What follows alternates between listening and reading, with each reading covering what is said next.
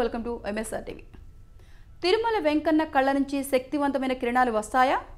తిరుమల వెంకన్న మూల విరాట్ను సాక్షాత్తు విష్ణుమూర్తి ప్రతిరూపంగా కూడా భావిస్తుంటారు. స్వామి వారిపై ఉన్న తిరునామం ఆయన కళ్ళను మూసి ఉంచుతుంది. శ్రీవారిని దర్శించుకునే భక్తులు సగభాగం మాత్రమే చూడగలుగుతారు. మిగిలిన సగభాగం తిరునామం కింద ఉంటుంది. స్వామివారి విగ్రహం పాదాల నుంచి పొంగి పొరలే జలప్రవాహాన్ని విరజానదిగా పిలుస్తుంటారు. అయితే ఇక్కడ ఆశ్చర్యకరమైన విషయం ఏంటంటే ఇది ఎక్కడి నుంచి ప్రవహిస్తుందనేది ఇంతవరకు ఎవరికీ అంతు చిక్కలేదు. అంతేకాదు అప్పుడప్పుడు స్వామివారి విగ్రహం వేడి పొగలను కక్కుతూ ప్రసరిస్తూ ఉంటుంది. శ్రీవారి కళ్ళ నుంచి అత్యంత శక్తివంతమైన కిరణాలు వస్తున్నాయని భావించిన అర్చకులు ఎక్కువ రోజులు కళ్ళను మూసి ఉంచే విధంగా తిరునామాన్ని పెద్దదిగా పెడతారని చెప్తారు.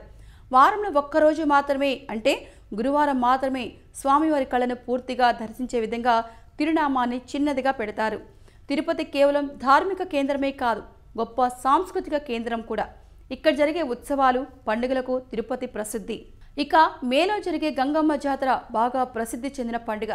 అసాధారణమైన వేడుకలకు ఈ పండుగ పెట్టింది పేరు. ఈ పండుగప్పుడు భక్తులు మారువేషాల్లో గుడి వీధిలో తిరిగితే దుష్ట శక్తుల నుంచి రక్షణ అవుతుందని నమ్ముతారు.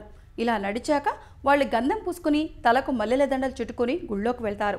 దేవత మట్టి విగ్రహాన్ని పగలకొట్టడంతో జాతర ముగుస్తుంది.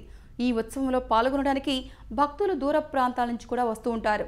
ఇక చంద్రగిరి కోటలో నిర్వహించే విజయనగర ఉత్సవం, రాయలసీమ నృత్య ఆహార పండుగలు ఇక్కడ జరిగే ఇతర ప్రధాన పండుగలు. సో ఈ వీడియో కనుక మీకు నచ్చినట్లయితే లైక్ చేయండి, షేర్ చేయండి, కామెంట్ చేయండి అండ్ సబ్స్క్రైబ్ చేయండి. Thanks for watching MSR TV.